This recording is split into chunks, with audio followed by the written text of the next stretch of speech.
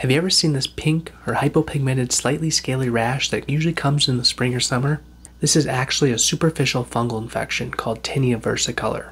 But the good news is there's several over-the-counter products that can actually treat this successfully. Hi, I'm Dr. Scott Walter and I'm a board-certified dermatologist. Classically, Tinea Versicolor likes to appear on the trunk, upper arms, neck, and face.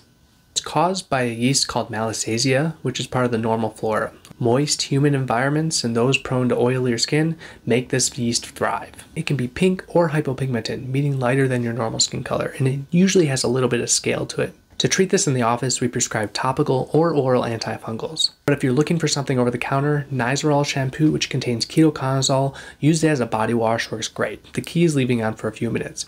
Other anti-dandruff shampoos work as well, like Selsun Blue. Once treated though, this rash can leave behind some discoloration, which takes a while to fade. And as always, if you do the above treatments and the rash doesn't go away, definitely seek medical attention because it could be something totally different.